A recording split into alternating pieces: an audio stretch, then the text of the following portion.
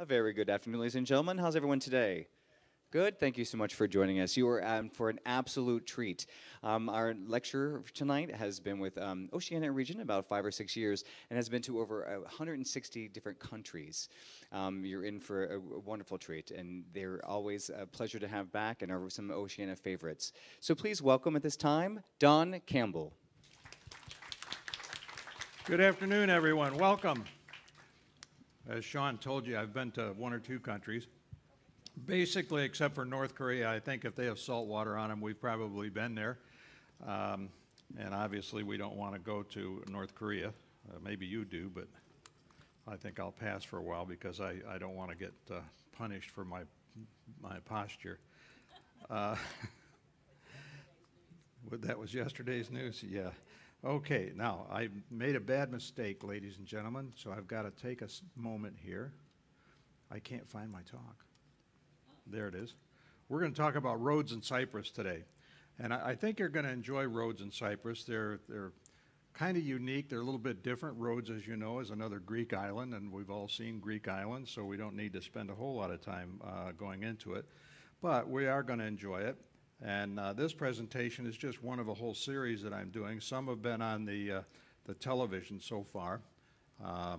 And this one will also be on the television on Channel 8, and it'll run sequentially till we get to the end of the cruise. Basically, I'm your destination enrichment lecturer. Russ is the special interest lecturer. In our talks, we cover basically all of the ports on the itinerary.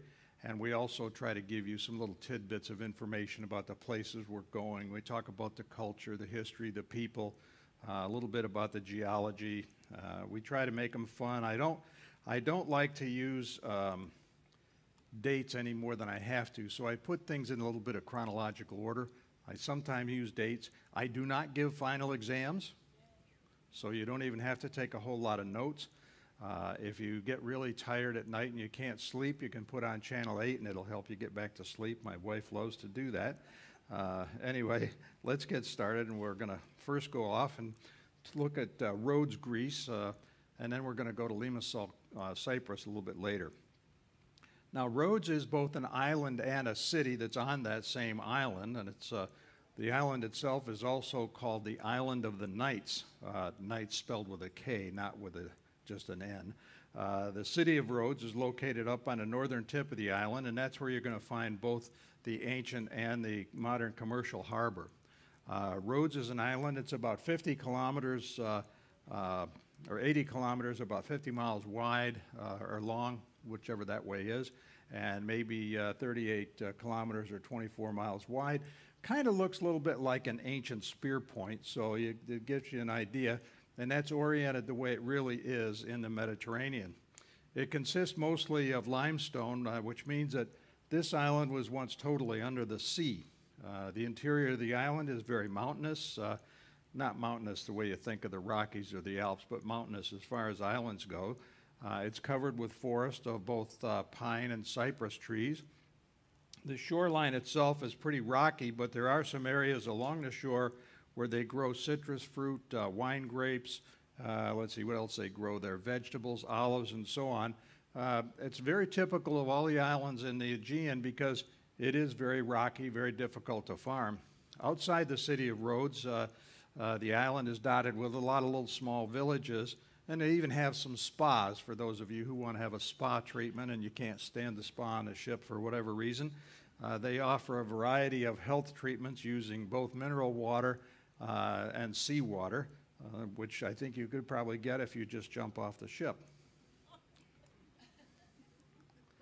Now, every summer, Rhodes is visited with these very pretty Jersey tiger moths.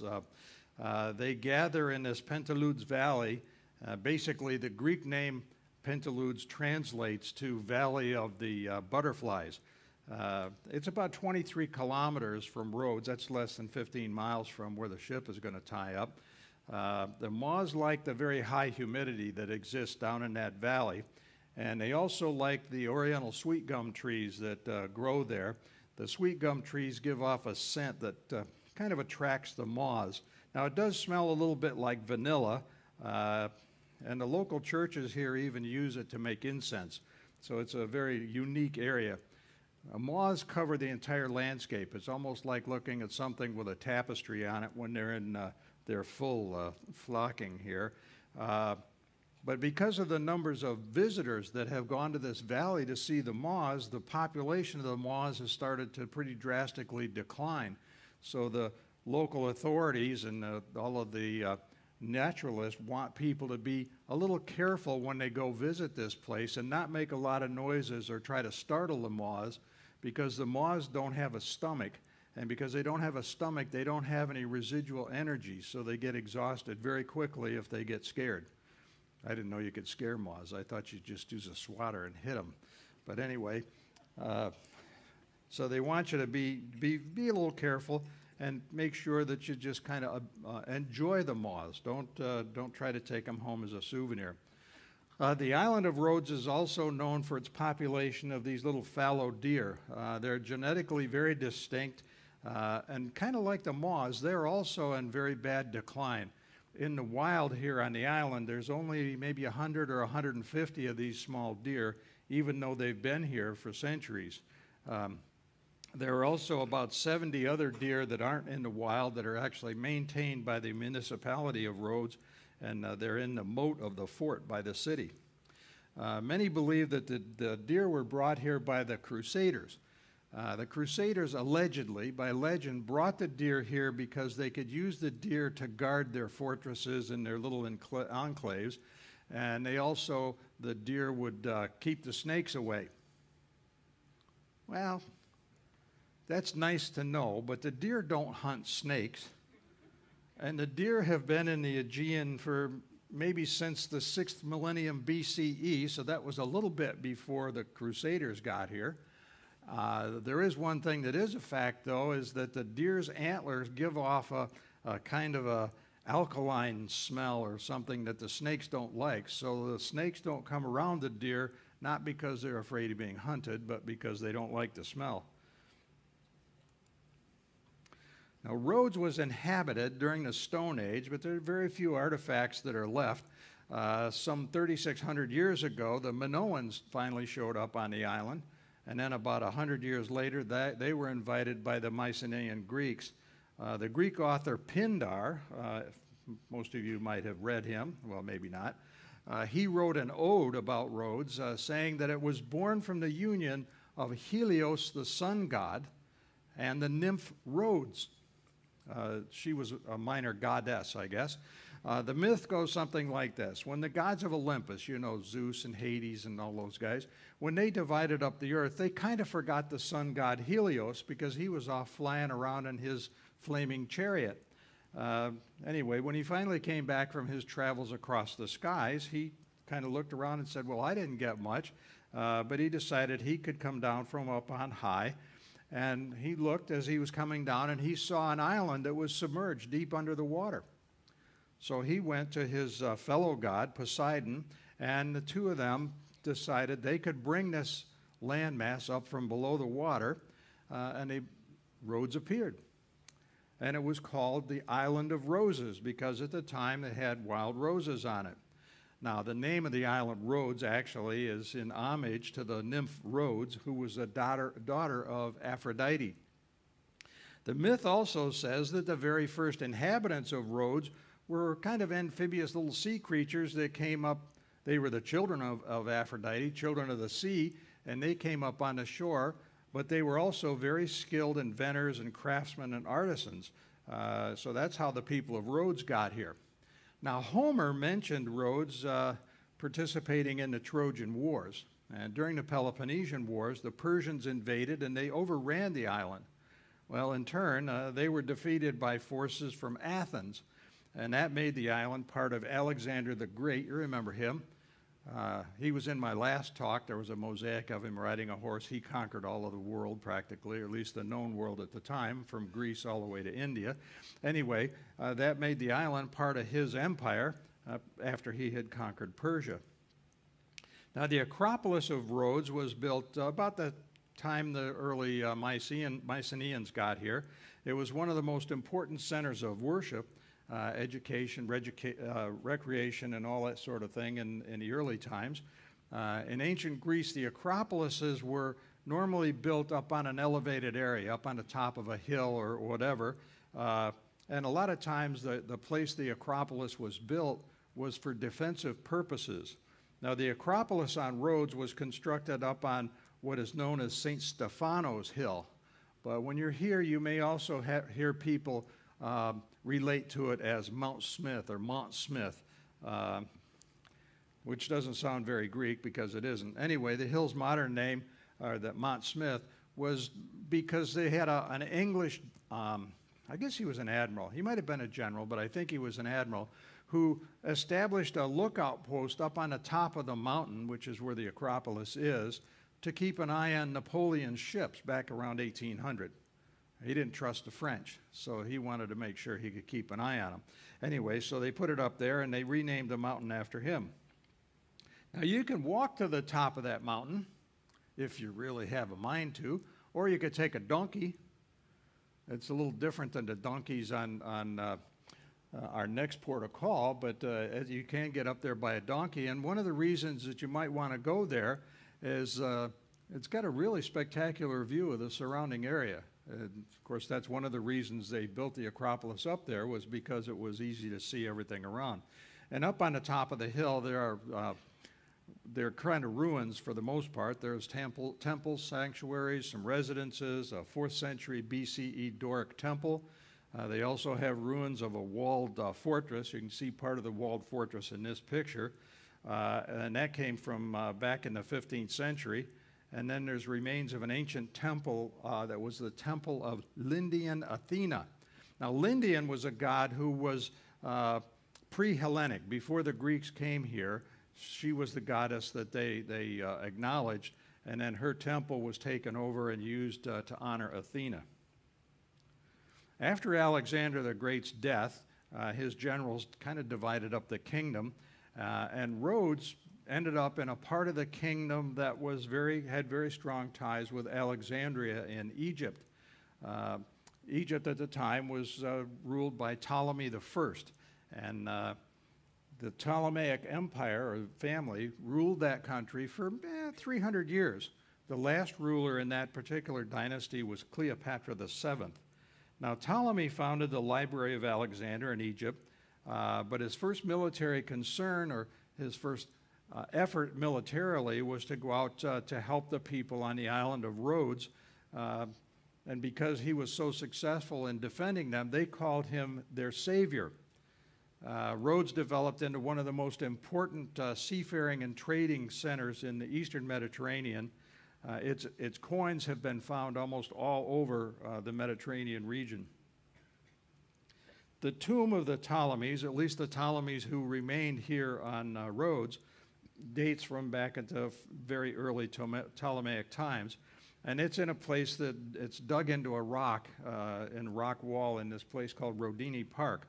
It's considered one of the oldest planted parks. It didn't start out to look the way it is, but men came in real early on, back in the early ages, planted trees, made paths, and so on. It's considered one of the earliest planted parks in Europe. And here they had schools for philosophy, science, literature, and rhetoric. And all of those schools had kind of an Egyptian flavor to them. The Egyptians had a great influence on all of that. Now, rhetoric today kind of means the art of effective communication. Sometimes we wonder about rhetoric when we listen to the television, but anyway, it means effective communication. And it was studied by ancient Greek and Roman leaders. It was intended to help the citizens in those countries to plead their cases in a court of law. So it was a very different thing than we think of as rhetoric. There were some pretty important people who studied here in Rodini Park, and they included Julius Caesar, Cicero, Pompey, Brutus, and even Mark Antony. I'm not sure if Mark Antony learned his speech, et tu, Brute, and all that kind of stuff that you get out of Shakespeare here, but he did learn a little bit about talking. Anyway, the city of Rhodes itself began back about 407 BCE, and it was built using plans that were devised by a Greek named Hippodamus. Now, Hippodamus was an ancient architect, a physician, a mathematician, meteorologist and philosopher. He's kind of like me. He couldn't figure out what one job was going to be for his life. He's considered to be the father of modern urban planning. In 305 BCE, Demetrius of Macedon surrounded the Rhodes area. He wanted to break its ties with Egypt. He was very upset that he didn't have links directly to them. He created these huge siege engines. They were really huge. They were big high towers with battering rams. They weighed maybe 163 kilograms or maybe 180 tons in modern terms. They were the most powerful weapons of the time. Well, after a year, Demetrius decided that he wasn't going to get anywhere with the siege, so he abandoned it. He signed a peace treaty and left the island. Well, he figured it was too hard to take all that stuff with him, so he left it behind. And the local people then started to take all of the metal from the siege equipment that Demetrius had left behind, and they set up a scaffolding, and they used it to erect a statue to their sun god, Helios. I bet you know what's coming, right? This is just a drawing. It's not the real one. Nobody knows what the real one really looked like. It was called the Colossus of Rhodes, and it was to become one of the 7 wonders of the ancient world. It is said that the statue stood on a 15-meter or 59-foot high white marble pedestal, and the description says white marble pedestal, not pedestals. That's kind of an interesting side note. Anyway, the bronze statue itself that stood on that pedestal was 30 meters or about 98 feet high. The ancient accounts describe the structure as having an iron inner structure or tie bars to which brass plates were attached to make the skin. They put large stones inside the statue for stability, and the Colossus of Rhodes was completed in 280 BCE. Unfortunately, it was destroyed by an earthquake just 56 years later. Now, as it fell, it demolished nearby houses, and as you can see, there doesn't appear to be any houses right close to it, so either that's not where it was or there's no houses there. Anyway, afterward, the Oracle of Delphi forbid that it ever be re-erected. Said, no, don't do that again. Eventually, the ruins could be seen or were reported to be seen up until about 655 in the Common Era. So the ruins were there for a long, long time. And interestingly, that's when Arab invaders, the Muslims, came in. They dismantled the remains, and they sold them to a Jewish merchant. Now, there's something to take to trivia tomorrow afternoon. Now, archaeologists have found the remains of the harbor. Mandrake Harbor is where the Rhodes Colossus was supposedly standing, but they've never found any trace of the statue itself. It's just a total mystery. There is some speculation that the Colossus may actually have been located up on the Acropolis. Now, in my opinion, that makes more sense because you could see it from all over the place if it was up there, but they haven't found anything up there either. Or it could have been built over just standing all by itself on the top of what we know today as Fort St. Nicholas, and that's that fort that's over in the background. Now, at the time of the Colossus, Rhodes was controlling the grain trade all across the Mediterranean, particularly in the eastern part of the Mediterranean. The island nation had an excellent navy that was manned by some of the finest sailors in the area. By the end of the century, though, where the Colossus had collapsed, Rhodes had to appeal to the Roman Republic for help against invading forces from Macedonia. The end result of that was the Second Macedonian War, and that conflict ended when Macedonia's role as a major regional player ended, and that preserved Rhodes independent. It also made them very, very much part of the Roman theater. Now we're going to jump forward a little bit to 1309. The Crusader Knights of St. John conquered Rhodes. This is during one of the Crusades. They built very strong defenses, somewhat like this Fort St. Nicholas that I talked about a moment ago. The tower itself that you see here was built in the 1400s. Now, after the siege of Rhodes, this is the siege by the Crusaders, they built a bastion around this fortress, and that transformed it more into a stronghold to guard the entrance of the harbor. Later on, it became an administrative center that they used for control of the harbor entrance. In the 20th century, a famous French archaeologist studied this fort and looked at all of the rocks that were there, and he found many, many large marble blocks that were fitted into the structure at various points all around that circular thing. The blocks all seem to date from the same period of the Colossus of Rhodes, so it kind of leads some credence to the possibility that that was the foundation for the statue. When put together, the pieces gave a status, a base about 55 feet in diameter, which would have been big enough to hold the Colossus itself. And all, by the way, that's also the same diameter as the fortress itself. So that may have been the base for the Colossus of Rhodes. And if they put it there just standing on its 2 feet, it wouldn't have had to straddle the harbor entrance. Now, the Crusader Knights of St. John were from Jerusalem, and they had a whole bunch of different names. I think the one most people are familiar with was the Hospitallers. They were a religious military order that was founded back in the 11th century, and they were headquartered in Rome. Their mission primarily was to care for the sick and poor Crusader pilgrims and knights that were moving across into the Holy Land. They moved to Limassol in Cyprus, and then they acquired Rhodes. So they kind of had the ability to go island to island, and they came to rule Rhodes as an independent state. Now, for more than 2 centuries, the Knights of Rhodes were the scourge of the Muslim shipping all across the eastern Mediterranean. And they constituted pretty much the last Christian outpost in the East. The Grand Master was elected for life, and that was subject to papal confirmation. The largest structure constructed here on the island was the Grand Master's palace, which is a picture of it is shown here. The palace is also called the Castillo. It was built at the highest point on Rhodes, up by the Acropolis. It was designed to resemble the Papal Palace at Avignon, France, so it has a little bit of history to it. Although I have to tell you, I was at Avignon and it didn't look that much. Maybe it's because the Avignon one is a little better preserved.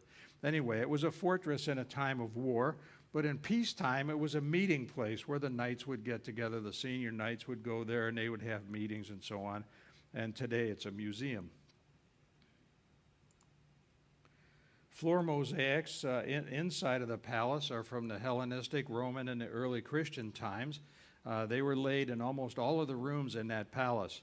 The palace also has some underground rooms that were storehouses or storerooms, and those rooms had a secondary function that they would provide haven for the local people and for the knights if the city was ever overrun by invaders. About the middle of the 19th century, in the Common Era, the first floor of the palace collapsed, and restoration was first undertaken in that building back in 1937. They've been doing it ever since. Back in 1522, Suleiman the Magnificent laid the final siege to Rhodes. After 6 months, the knights surrendered, and when they left, they took anybody that wanted to go with them off on their ships as they departed to go back to Rome. For 7 years, those knights kind of wandered around the Mediterranean without a home. And they were trying to find out what they could do. And then the Holy Roman Emperor Charles V gave them the Maltese archipelago. And everybody's wondering about Malta. Well, I'm going to talk about that in a future lecture, and you're going to hear more about those knights when we get to there. 200 years after the knights arrived, Rhodes was conquered by the Ottoman Turks, and I just mentioned that. Now, during the Ottoman occupation, the Turks built new buildings, mostly mosques and public baths and so on, and they were constructed down in the old town of Rhodes.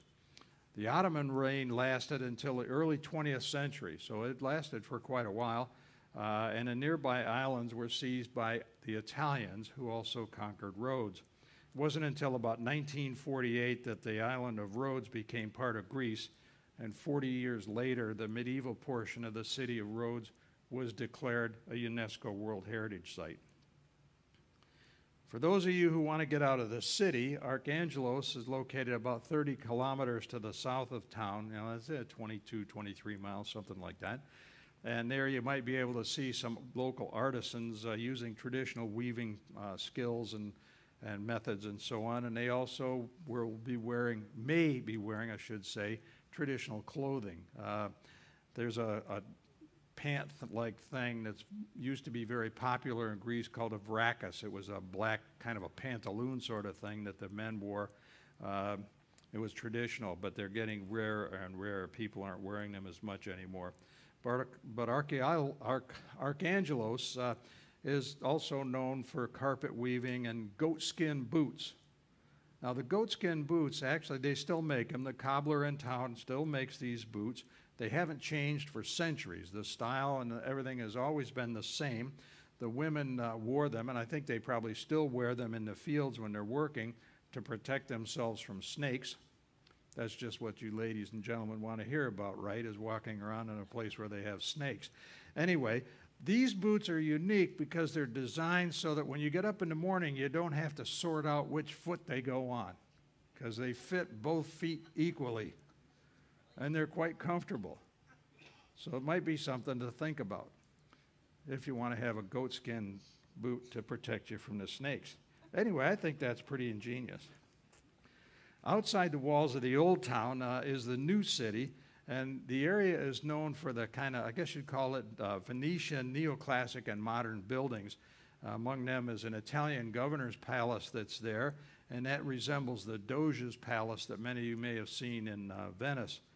Old Town Rhodes is a mosaic of very different cultures and civilizations because it's been there for 24 centuries, and a lot of people have come and gone over that whole time. When you enter it through the Gate of Freedom, basically you're going into one of the largest medieval towns in all of Europe.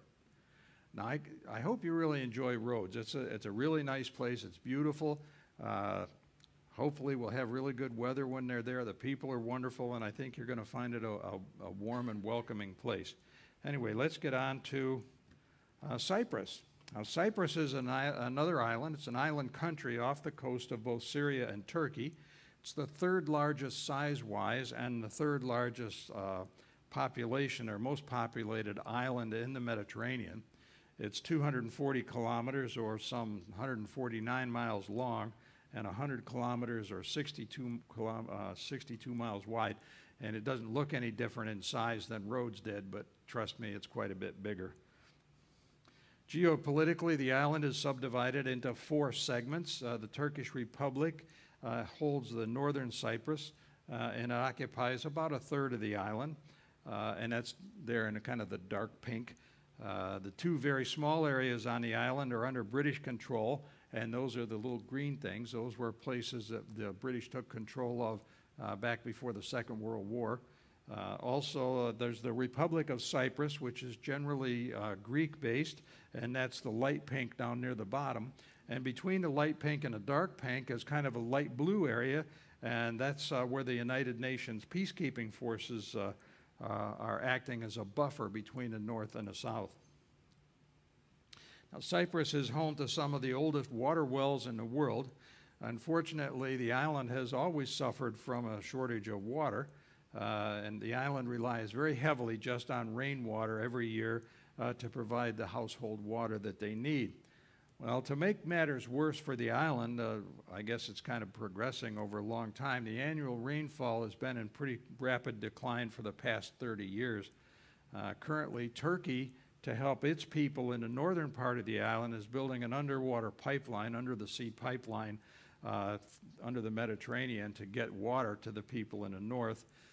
So that'll provide them with drinking water and irrigation water. The people in the south won't have that, and I don't know what they're going to do to solve their water shortages. Now, the earliest known human activity on the island dates to about 12,000 years ago, and archaeological remains from that period include things like a well-preserved Neolithic village. But the arrival of the first humans correlates with the extinction of dwarf hippopotamuses and dwarf elephants. Wait, dwarf elephants? Dwarf hippos? What's this all about? Where did that happen? Well, actually, the Cypriot dwarf elephant is an extinct species of an elephant that, DNA-wise, is related to the living Asian elephants. It's one of only a few mammals on Cyprus before the humans arrived. They were about a meter. They were only about that tall, somewhere around 40 inches in height. And the fossil remains of the dwarf elephant have also been found on Cyprus, Malta, and Crete. So it's not unique just to this island, but they are pretty common. Even the Channel Islands in California, for you people from the States, had a dwarf version of the mastodon. So it's not unique just to this area. The Cyprus dwarf hippopotamus is an extinct species of hippopotamus. It was about 3/4 of a meter tall, and it went extinct about the same time as the elephant, so it was just a little bit shorter.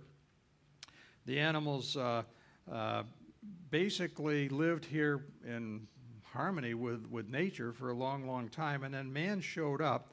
Now, they got small because of a thing that's called insular dwarfism, and that happens when animals are put on an island or put in an area where there's very scarce resources. The food is not very plentiful. So over many millions of years, they just get smaller and smaller and smaller so they can accommodate the available foods that are there.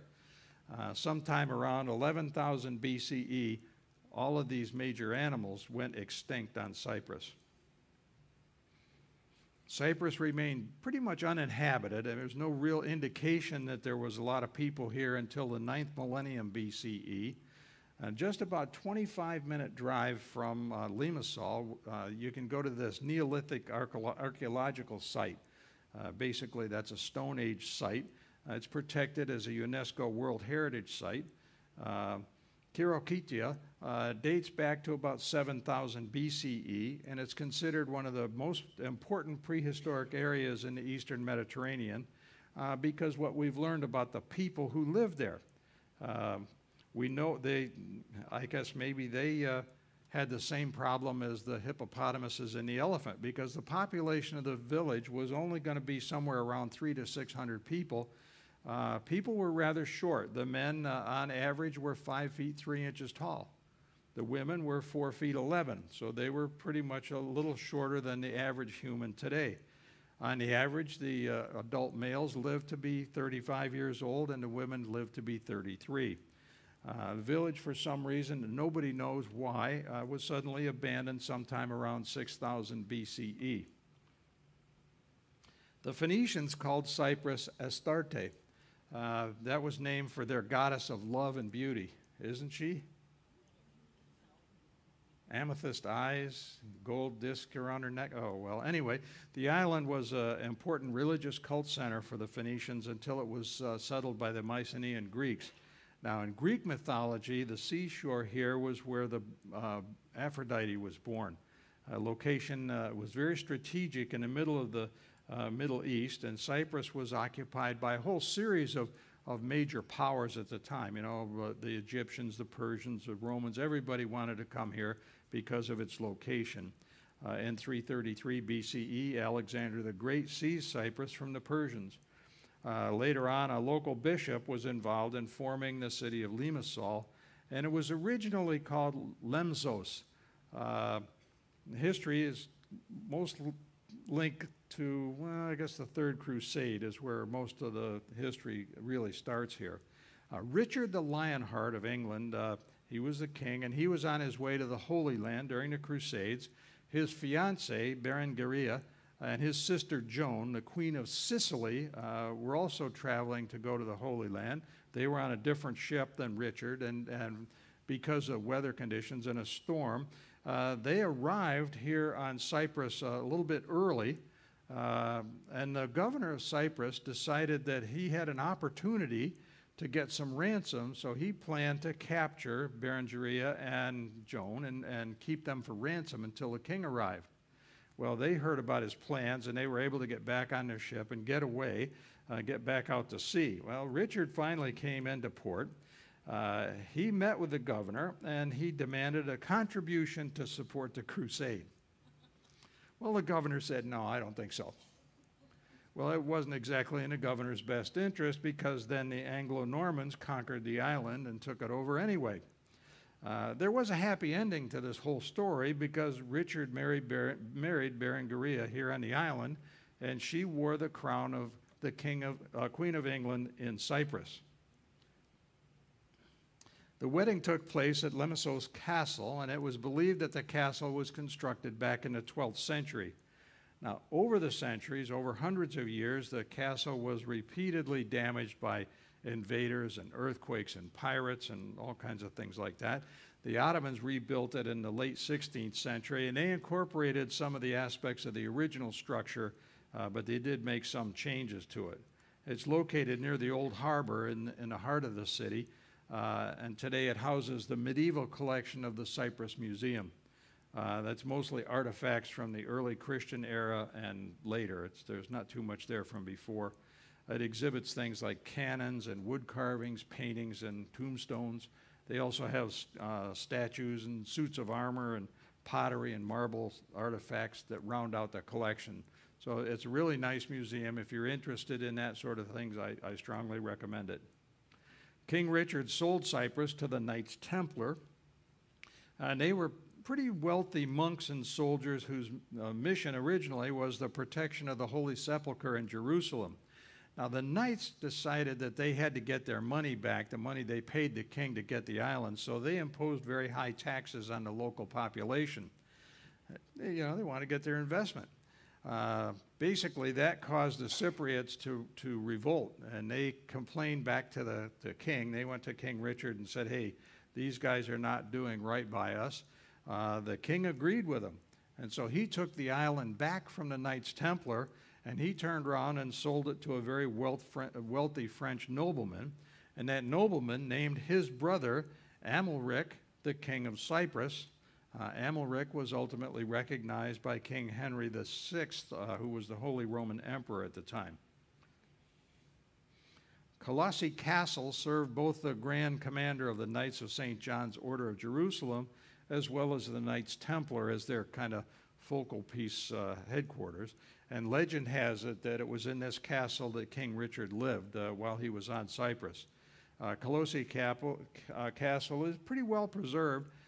It's a stronghold that was built by the Crusaders back in the 13th century. It's just a big square tower. From the outside, it doesn't look very impressive. It's 21 meters or some 69 feet high. It has on 3 floors on the inside. The ground floor was primarily for storage, and the second floor, the first floor above ground, was where the kitchens and the food service areas were, and then the top floor was where the living quarters were.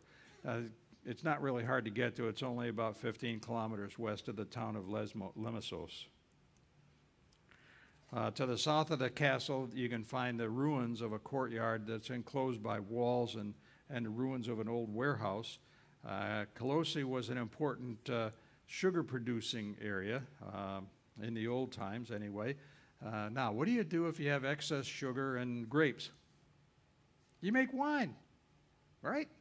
Okay, you make some wine. Well, the traditional sweet wine of Cyprus became known as vin de commanderie, or commanderia. It is known as one of the oldest named wines in the world, having kept that same name for 8 centuries. I mean, the people in the Napa Valley would go crazy if they could say that. Anyway, it's believed to have been given its name by the crusading knights back in the 13th century, but they also know that that wine was produced for maybe as long as 5,000 years. I don't know if they aged it that long, but I bet it wouldn't be very good anymore. Anyway, King Richard was so taken with the commanderia that at his wedding he pronounced it, quote, the wine of kings and the king of wines. I don't think they have it here in the wine cellar on the ship. Equally struck by the intoxicating liquor was the French king Philippe Augustus, who was said to have declared it as the apostle of wines. Now, I don't know how king and apostle fit together when you're talking about wines. Today, the most popular brand of commanderia is KEO St. John. It's made with a recipe that's protected by it's the only appellation that's held in Cyprus. Unique feature of the commanderia is that the grapes are left to dry in the sun for 10 days or so. Then they're picked, and then they're pressed, and it's fortified with a grape-based alcohol. So it's not just plain wine; it's a fortified wine, and then it goes into aging in oak barrels for 2 years before they bottle it. Nearly 3 centuries, Limassol enjoyed a remarkable prosperity. Merchants settled in the city in the 13th century, and the harbor became the center of transportation and trade. In 1473, the Republic of Venice gained control of Cyprus, but Venice really wasn't interested in anything but collecting taxes and exploiting the country's resources. They really weren't here to establish any kind of a community. The Italians built the Venetian walls, but the Ottomans basically continued to raid the island throughout the whole Venetian time that they were here. The Venetians reinforced the castle of Limassol, and that's the castle itself had been there for 1,000 years already. Now, the castle was used as a prison in modern times from about 1790 until 1940, and as I said, today it's a museum. Well, the latter part of the 16th century, nearly 60,000 Turkish Ottoman troops gained control over Cyprus. They massacred many of the Greek and Armenian Christian inhabitants, and the Ottoman Empire conquered Limassol with very little resistance. Well, as they say, so much for reinforcing a castle by the Venetians. The soldiers settled on the island, and many Turkish peasants and craftsmen migrated here. The Ottomans abolished the old feudal system that had still been in place under the Venetians. The head of the Church of Cyprus was allowed to remain, and he acted as a mediator between the Christian Greek Cypriots and the Ottoman Empire. Finally, the island fell into 250 years of decline, so it was a pretty dramatic thing to have happen. And the ever-present tax collectors and a whole wave of other issues that came up caused a lot of Greek nationalism to surface on the island. When the Greek War of Independence began in 1821, many Cypriots left to join the Greek forces. In response, the Ottoman governor of the island arrested and executed nearly 500 of the prominent citizens of Cyprus, and that included the Archbishop of Cyprus and 4 other bishops. Within 50 years, the British had come here, and they took over Cyprus. They got an agreement with the Ottoman government to take over control of the island. And one of the reasons that they wanted to occupy Cyprus was to protect the Ottoman Empire. I love this. Protect the Sultan against Russia, in case Russia wanted to invade Turkey. Well, to me, it's on the wrong side of Turkey from where Russia would be, but that's why the Brits wanted to be there. Actually, I think the real role that they wanted, the real reason they wanted to have the island was to protect the Suez Canal, because the Suez Canal was their major route for going from England to India, which was their primary colony at the time. In the 1960s, the whole island of Cyprus gained independence, and that followed an agreement between the United Kingdom, Greece, and Turkey. That was okay, but militants on the island with support from both their own nationalities, Turkey or Greece, began to organize and train, and tensions were heightened after the Greek Cypriot president called for a change in the constitution that the Turkish Cypriots just didn't like. Violence erupted after 2 Turkish Cypriots were killed by Greek Cypriot police. That created a real problem, violence that ended after some 500 both Turkish and Greek citizens were killed, as well as the destruction of nearly all of the Turkish villages and displacement of some 30,000 Turkish Cypriot people. The crisis resulted in the deployment of the United Nations peacekeeping forces for the first time in the area. Turkey invaded Cyprus even with that in response to the continuing violence, and it was stopped by a strongly worded message from the President of the United States at the time, Lyndon B. Johnson. He warned that the United States would not stand beside Turkey in case of a Soviet invasion of Turkey. So the Turkish backed off a little bit, but as that was happening, Greek dispatched some 10,000 troops to the island to counter the possible Turkish. I mean, it got to be a little bit crazy over here. Anyway, a Greek military junta that took place here on the island resulted in a coup d'etat, and they wanted to unite the island with Greece itself. The Turkish Air Force decided they didn't want to have that, so they bombed Greek positions on Cyprus. They dropped paratroopers all over the area. Turkish troop ships landed some 30,000 troops on the island, along with tanks and trucks and armored vehicles. And finally, they got into some peace negotiations, and the Turkish government undertook a second invasion even after the peace treaty. Something around 180,000 Greek Cypriots were forced to leave their homes in the northern part of the island. Remember that dark pink area that was up in the north? Those were almost all Turkish areas, and the Greeks were forced out of there. Last major effort to settle the Cyprus dispute was a plan back in 2004, and that was drafted by the UN Secretary General Kofi Annan. 2/3 of the Turkish people on the island supported that plan, but the vast majority of the Greeks voted against it, and because the Greeks far outnumbered the number of Turks, the plan failed. Today there's been some easing of restrictions of movement between the north and the south. In fact, the wall that was established to divide the country has been partially torn down, and renegotiations have taken place for a reunification of the island. I'd like to close today's presentation with a quote from Cicero. You'll recall he was one of those guys in the park, the sophist that was at the park that I talked about back in Rhodes. Back in 55 BC, he said, quote, "After all, the foundation of eloquence, as of everything else, is wisdom. In an oration, as in life, nothing is harder to determine than what is appropriate," unquote. Now you're wondering, what is that? Well, just something for you to think about. Anyway, I hope you've enjoyed the kind of eclectic mixture of topics that we picked out for you in this particular selection. If you did, come to my next talk. If you didn't, come to my next talk anyway. That one is going to be about the World Heritage Sites in Israel. Please check your currents for the time and the date. The place will be in here. Hopefully the band will have moved back on the stage, so we'll be able to use the side screens as well, and that'll make it a little bit easier. Anyway, I'm going to go out to Baristas, if you want to meet me out there for a cup of coffee before dinner or whatever. As always, this will be on the Stateroom Television on Channel 8.